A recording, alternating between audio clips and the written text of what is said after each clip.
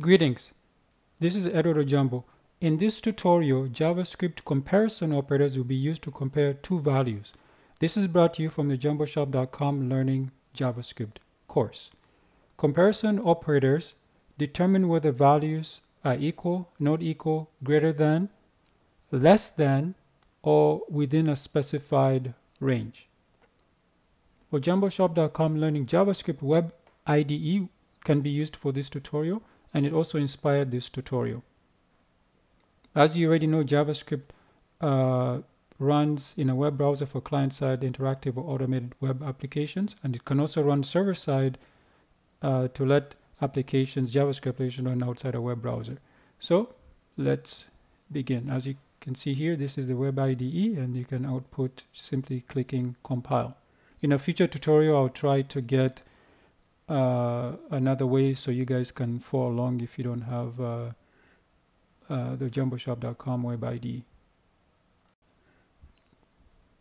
Alright, so I'll create a few variables here. So let name1 equals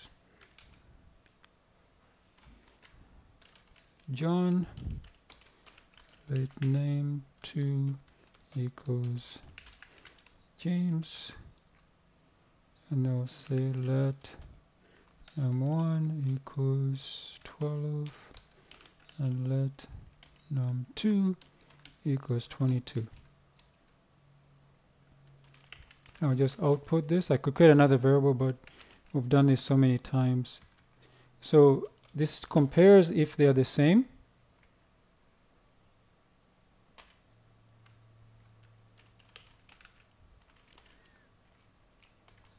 And this one compares if name1 equals 10. So both of those I expect to be false. And now for the numeric ones, num1 is greater than num2. Obviously that's false because 12 is not greater than 22. And the other one will be num1 is equal to 10, which is also false. So we should get 4 false. I made a mistake here. Oh, this one here. And you see false, false, false, false.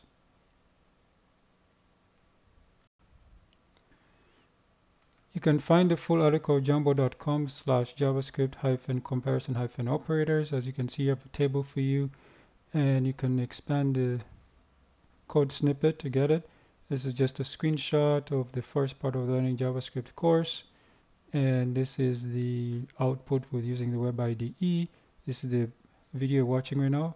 Be sure to subscribe for more videos. The reason I'm doing all these learning courses is because I want to, after this ends, I want to create some more advanced things you guys can easily follow along, some applications, games, and etc. And this is the Learning JavaScript course at jumboshop.com. There's also a Learning Python course at jumboshop.com. If you remember, for the Learning Python course, we created some simple applications like the GUIs and MySQL application, including PHP, web applications.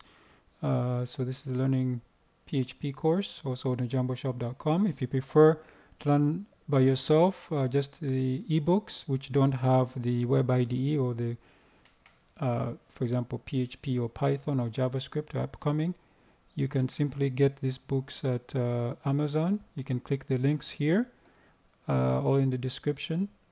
And this is jumboservices.com if you prefer one-on-one tutorials online. So if we go to the links are here, as I said before. So this is the JavaScript course, Python course, PHP course, ebook, Python ebook, PHP ebook, and jumboservices.com.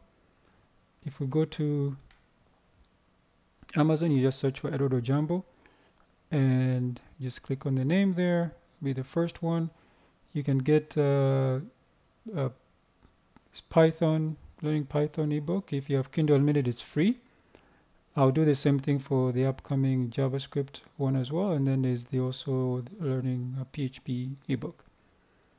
If you go to jumboservices.com, if you need any of these services like our website, anything to do with websites, if your applications, or if you want tutorial sessions one-on-one for programming or office software or 3D software, you can simply get a free quote.